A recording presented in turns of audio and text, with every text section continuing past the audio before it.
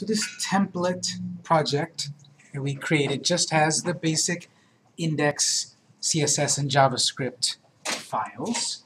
Not much functionality. It loads up and it just basically is waiting for something to happen. Not very interesting. So what we'll do is we'll explore the Cordova documentation a bit and see how adding a plugin lets us add more features. Go ahead and open up your web browser. We'll go to cordova.apache.org.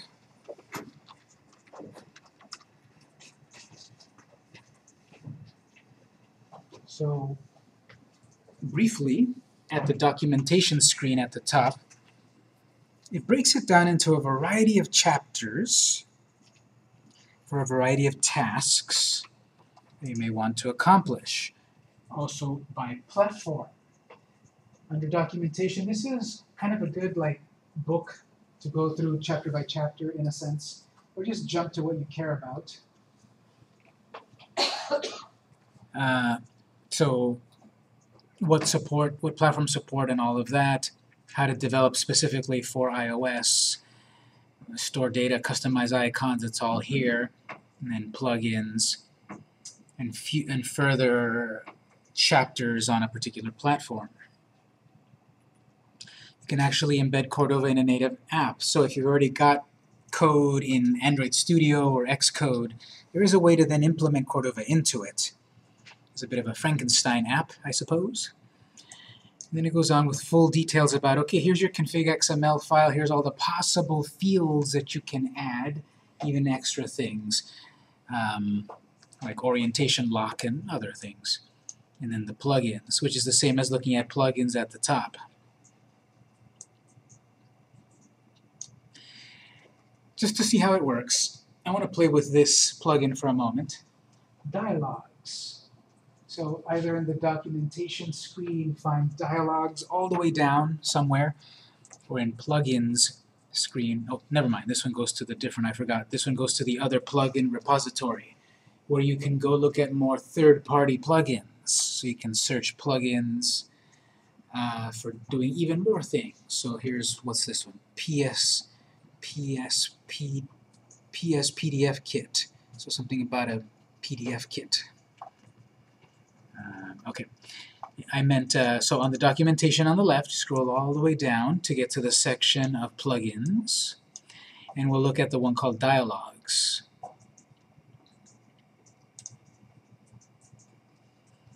So this documentation is very technical, as most of this type of documentation is. It gives you a general sense of what the plugin does. It gives you example code, and then it often gives you the full explanation of like options and features and such. So from the dialog screen here, here's how to install it. We have the various methods listed below an example code. So Cordova plugin Dialogues provides access to some native dialog UI elements via a global navigator .notification object. So we already have, we still have, that is, the ability to write JavaScript code that would have been alert, welcome user. We could still write that basic JavaScript code, but that's going to create a sort of a pop-up that looks like a web browser, not like the pop-up that you might see in iOS or Android. So there's a plugin that taps into the native-looking user interface. You're going to see that term a lot, native. And that means basically, how does it look originally in iOS and Android and Windows, whatever. UI, user, what is that? User UI. Suddenly I'm blanking on it. User interface, yes. User interface. So in an event, in a device ready function, we can do, for example, navigator.notification. This is putting it out to the console. That's interesting. But it's navigator.notification. This is what creates the native version of an alert. Installation either via the command prompt, we would have typed Cordova plugin add, and then the name of this plugin. In Visual Studio, how do we do it instead?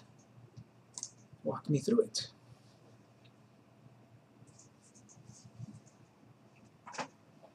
I've shown enough that you might have the answer.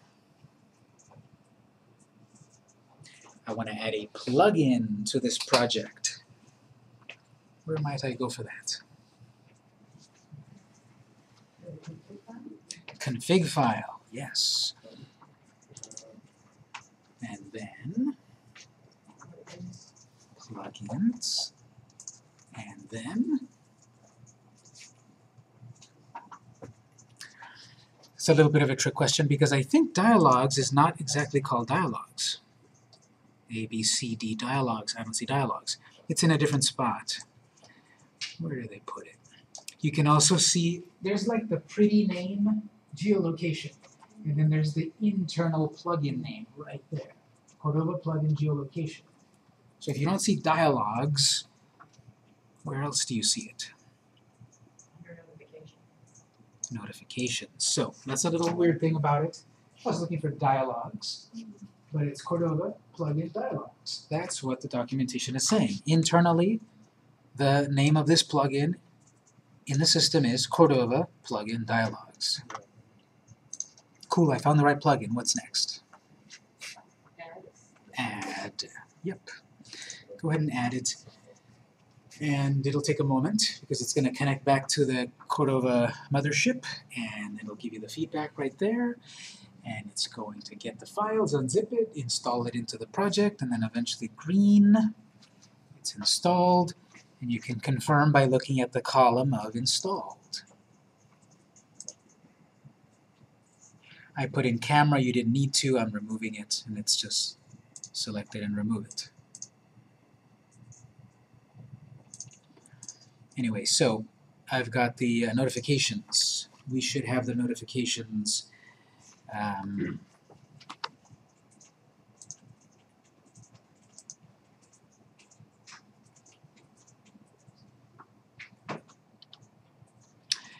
we should have the notifications plugin installed. Back on the documentation, we have these methods, we have these commands. We have these methods of an object. We'll have the navigator object, notification, alert method, confirm method, prompt method, and beep method. So we already have the basic built-in JavaScript alert, which looks like a web browser pop-up. But now we have navigator.notification.alert, which looks like a real Android pop-up. We also have prompt. When did we use prompt? Not prompt. Confirm. When did we use confirm? What's that? In one of the forms, when we wanted to log out, it had asked, "Are you sure you want to log out?" Didn't we? So we asked for a confirm. So now we have a more iOS-looking confirm box. Okay, so for example, alert. Shows a custom alert or dialog box. Most Cordova implementations use a native dialog box for this feature, but some use the browser's alert, and it'll tell you which ones. Those are less customizable. The full code is navigator.notification.alert method, so it's got parentheses, and then it has arguments. Some required, some optional. It doesn't quite tell you enough. I wish it would, but it's very common in documentation for it to give you code like this, and it kind of assumes that eventually you learned that anything in brackets is optional. Anything not in brackets is required. I would have liked it that it would have said it somewhere. I'm sure it says it somewhere, but eventually when you learn this, this is what that is. So it is required some sort of message to display in the box. an alert callback function is required. That's very different than what we've worked with before, with the alerts and confirms. And then optionally, you can change the title of the little box that pops up. When we have the box popping up as a plain old alert box, there wasn't a customization ability. Right there. Apache Cordova says, welcome. Can't customize that really. Well, with this new plugin we can. It's optional. We can even customize the names of our buttons. For example, the alert box. So title dialog, optional, defaults to alert. It will say alert. If you don't change it, it's optional, it's in brackets. It's in brackets just for the documentation. We don't write the brackets in the real code. Another confusing thing. Optionally is the name of the button. The default is going to say OK. If I wanted to say something like great, then I add a fourth argument in quotes because it's a string, and that changes the name of the button. So this documentation tells you your first argument is a message. What's the dialog message? It's a string in quotes, comma, alert callback, invokes callback to invoke when alert dialog box is dismissed. It's a function. It's in function syntax. Title.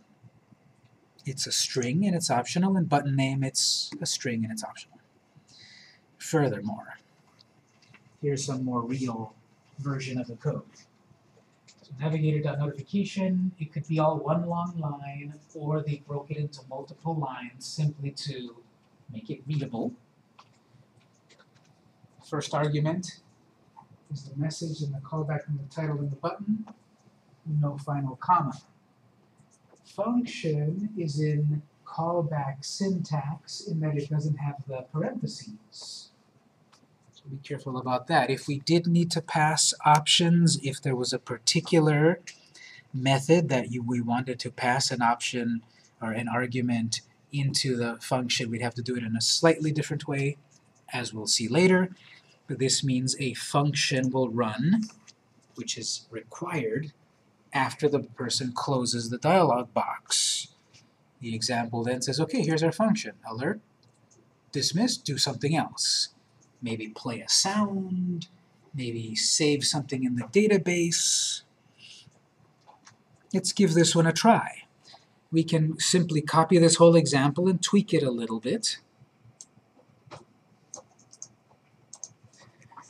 So here in the dialogues, our first example of alert, copy that whole chunk. In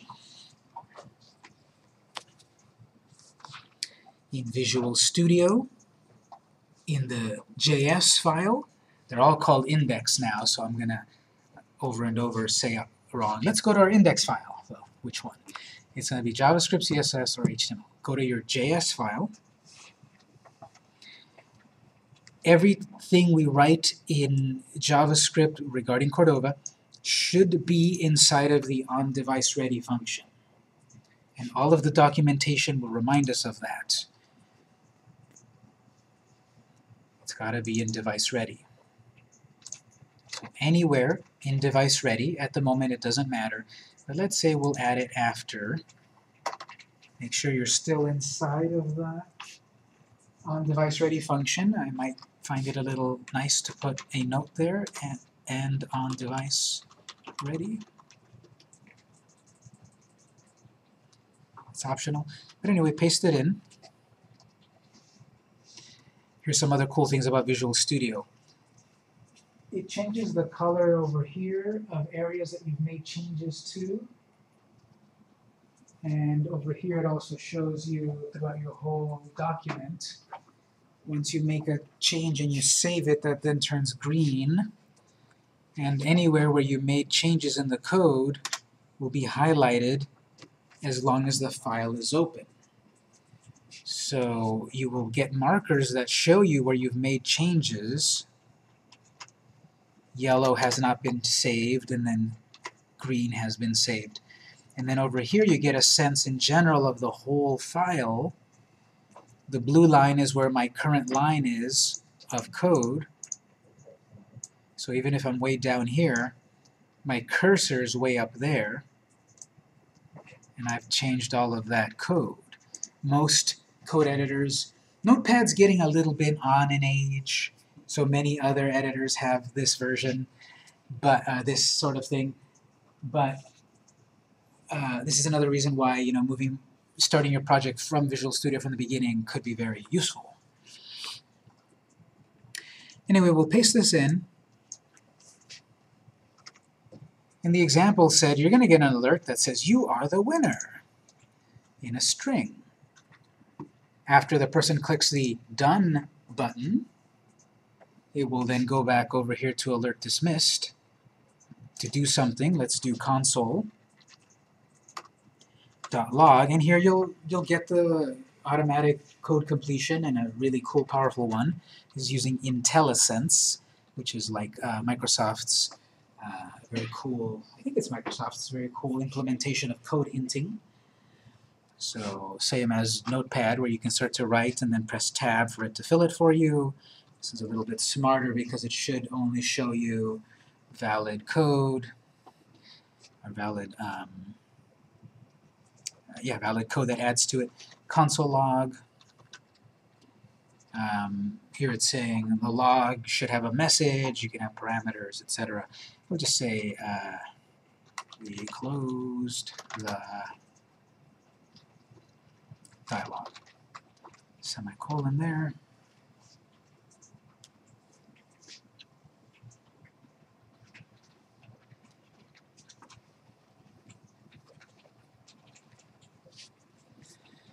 So all of this here in green is what I added, and go ahead and save it, and then run it. So we'll click the little green Run button. It'll load up in the browser. Right away it should give you that pop-up, because we didn't set up this notification.alert in any special way. We didn't put it as a result of clicking something. We didn't put it as some other kind of trigger. It just happened. As soon as the code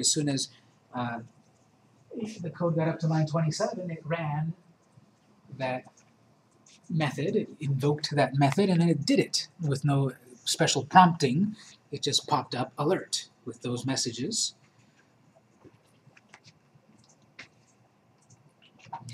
Keyboard shortcut F5 will let you quickly run it, either as a simulator or device, once we've got devices set up.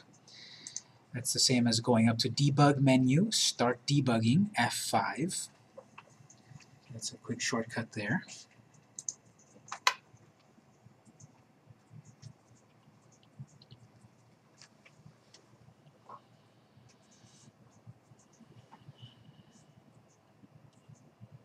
So the first time you run the code in the first time of the day, it's going to be the slowest because it has to set itself up with a bunch of stuff.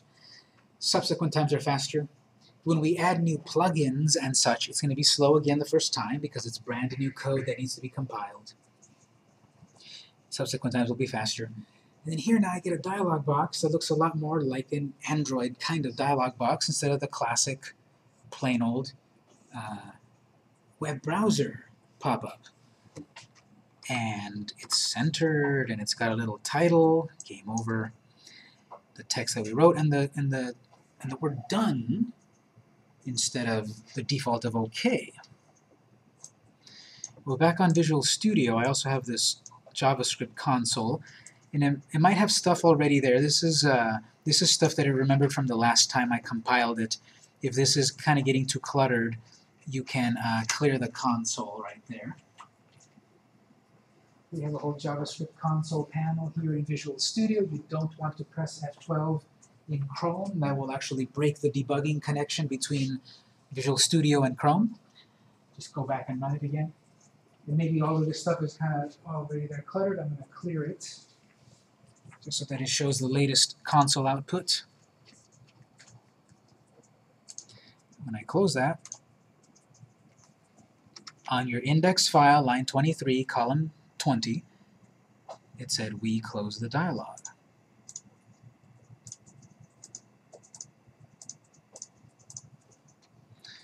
So on my line 23 of the JavaScript,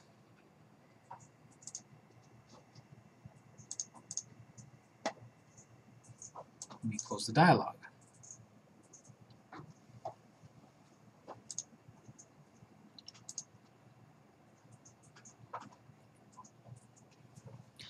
I'm going to stop debugging and go back.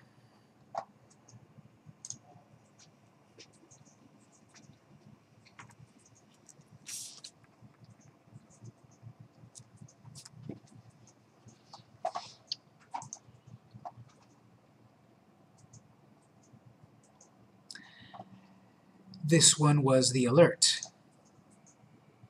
We have also confirm and prompt. Let's say I want to work with prompt. You can scroll down, or you can click on prompt and it'll take you to the right spot. Displays a native dialog box that is more customizable than the browser's prompt. So this one's got a message required, a callback function required, a title optional, button labels, and default text. So this is going to be, we'll do this one. Well, this will be like a pop-up that it'll say, please sign in, and a spot for them to sign in with an email, let's say. So message string, callback to invoke with index of button pressed. So this can have up to 3 buttons. This dialog box can have up to 3 buttons, not just OK and cancel. It could have a third one. And each one then has a built-in index, 1, 2, or 3. I believe it is 1, 2, or 3, not 0, 1, or 2. When the dialog is dismissed, then there's a fourth one. If you close the little X, instead of picking one of those options, you get a fourth one, a 0, dialog, button labels. Array of strings specifying button labels. This is optional. But the default is you're going to have OK and cancel. If you want a third button, in an array syntax, so square brackets, the name of the first button, comma, the name of the second button, comma, the name of the third button, in quotes. And if we want the little dialog to be automatically filled in with some kind of placeholder text, we have a string as the last one. There's the example here.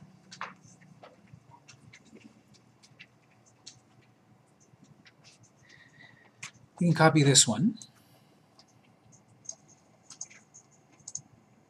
Button index. The index of the pressed button. Note that the index uses 1-based indexing.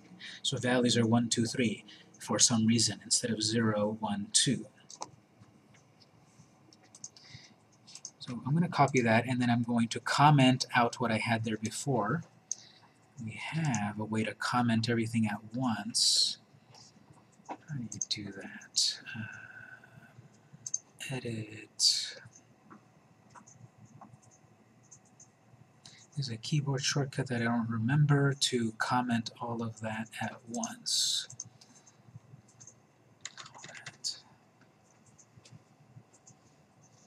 Comment selection, Control K. Edit advanced comment selection. You've got this really cool search in Visual Studio to search anything about Visual Studio, so I needed a shortcut to comment all of that out at once. Control K. Control K. Or not.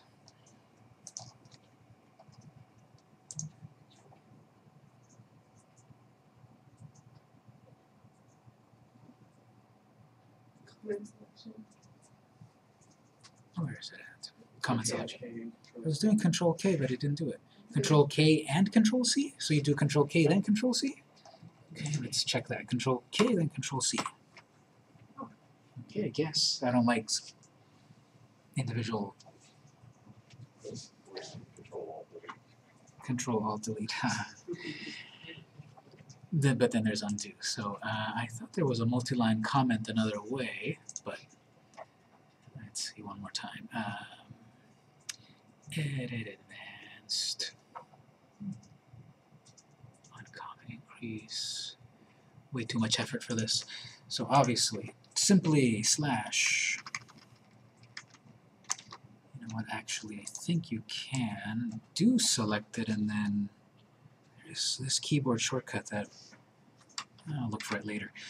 So anyway, comment that out. We see that the alert works.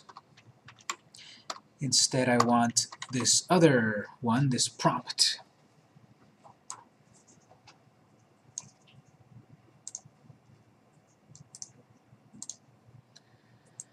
So I commented out the old dialog, and here's a new one. So navigator.notification.prompt. Please enter your name, comma, after pressing something or doing something upon this dialog, onPrompt function will be called. The name up in the title bar will be registration. I've got two buttons, OK and exit. And by default, it'll say Jane Doe as a placeholder. Once I click OK or exit, it'll run the onPrompt, passing in automatically a results object. So sometimes we need to manually pass something into a function, but oftentimes when you get to these higher levels, using these APIs, it automatically kicks back an object that we then use. So there's automatically a results object that is going into onPrompt. We have to mention that we're getting that result, or data, or whatever we want to call it if we want to rename it. And then we get a plain old alert, which is ironic. Why didn't they use the native alert? And then it'll say you selected button mark number plus results object dot button index property. So that'll tell us, did they press button 1 or button 2? Continuing the string, then it'll say results dot input 1. So there's an input 1 property of the results object, which is what did they type in that input box. This is an input box, and it's being stored as the property input 1 as part of the results object from successfully clicking a button. So running that, or saving it, then running it, F5, I can test it. I could do this while the simulation is running. I just have to remember to save it, and then it'll add it. But here I'm doing it obviously by closing the simulation, then running the code, and then checking it.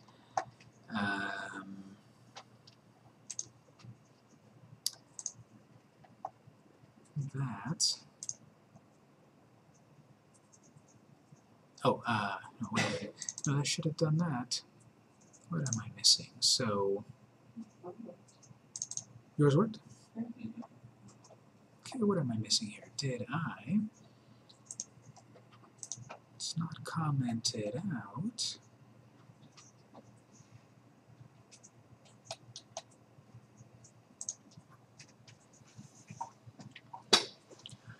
So if it worked, you would get a pop-up that looks like a native element. Oh, there it is. Okay, so it looks like a native element, and that can be styled and such, but it's going to inherit the design of the user's style. So if the user chose a really fun My Little Pony theme for their phone, then it'll look like a My Little Pony theme. This is a generic Android one, so it looks kind of weird, generic. But there's the text, placeholder text. I'll type my name, but instead I forget it, I'll click exit. Well then, the callback function invokes plain old alert. You selected button number 2 and entered Victor.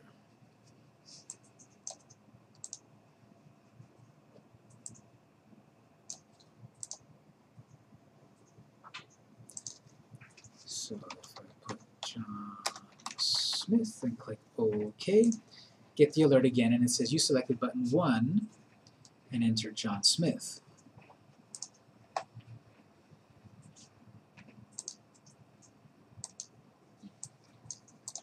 So that's what I have here. Button 1 button 2. When I clicked exit, it said it was button 2. Knowing that, results dot button index. Knowing that, I can create if-else statements, I can create case statements, I can deal with what happens when a person exits or clicks OK, what happens when a person clicks cancel, or maybe,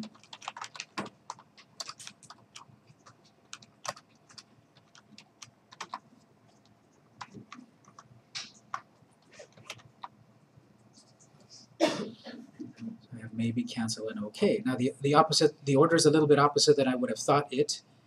Third one, second one, first one. But that's up to the device.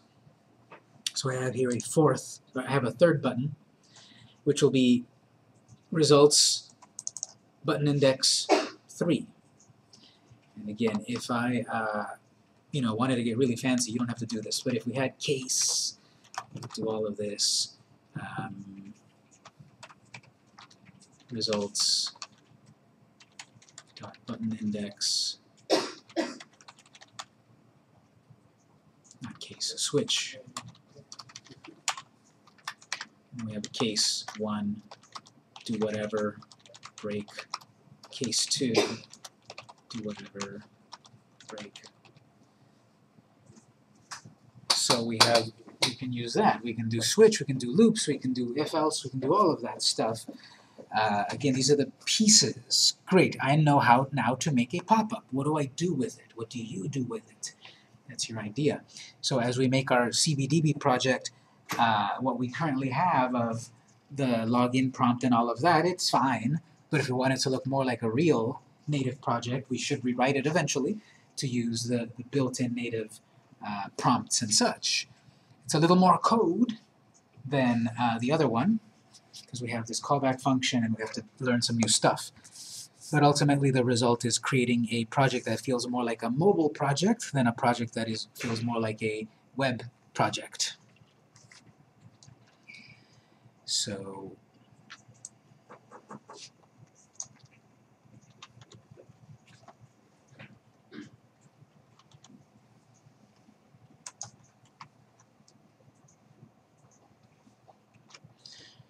this is going to be the gist. I have a plan of what we're going to create, but you're free to look through here and figure out, okay, to CBDB I also want to add device motion. I want it to keep track of when the device moves to store some kind of information. You can check acceleration and all of that. So if a person, I can check, did a person put down the app? You know, they were using the app and they put it down. We can detect that. We can do something with it. So that's going to be something that we can do. But we're going to create the CBDB app to save inventory items. We're going to use the camera. We're going to use a barcode scanner. We're going to use social media. We're going to create this project where we can add more to it if necessary. Maybe, media capture. We can have it record audio notes on that particular comic in the inventory.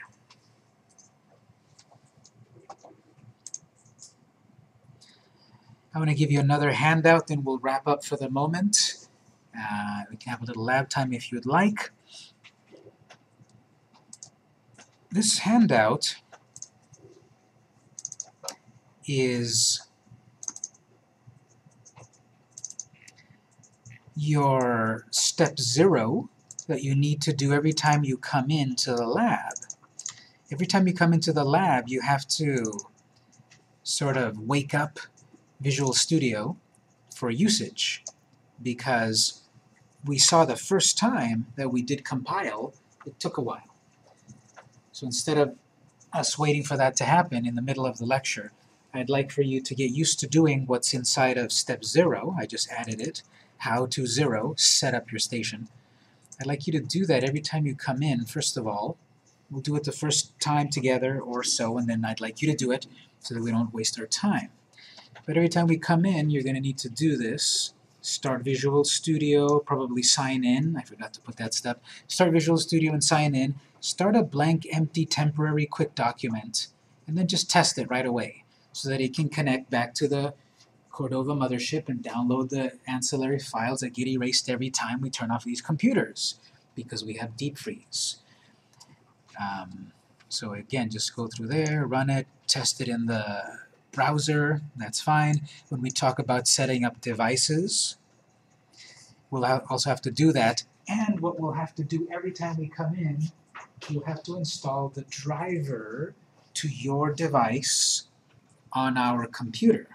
Next time we will talk about that, because if you're going to start to use your own device, you need to find your driver, install it, and so forth, and every time we come in. So I don't want to hear over and over, why doesn't my phone work? Because I'm just going to point back to the handout and say, did you do this part? So you're going to need to do that on the device. Obviously the ones that I have for us are ready to go. But your own device, you'll need to install the driver and all of that, which we'll look at next time. And then you can debug it on your Android device and just run it, and that's it. And then close that solution. We just need a temporary quick test file to download the files, to run the simulator one time, and then we'll work with our real projects. And I'd like you to do that every time we come in so that it's faster throughout the day. Those notes, those links again, you can check out. Any questions on things we've talked about today so far? Okay, so we'll have some lab time for a little bit if you'd like it. I'll turn on the printer if you want to print any of this. I do think it's kind of handy to have these printed out. You've got nice big monitors and you could put the handout next to what you're working on, but eventually when we do some of this stuff, it's nice to have a printout next to your screen. The videos that I'm recording here, you need to request a new link. These are in a new playlist. Make sure you signed in, enrolled, and we're off in part 2 of the class.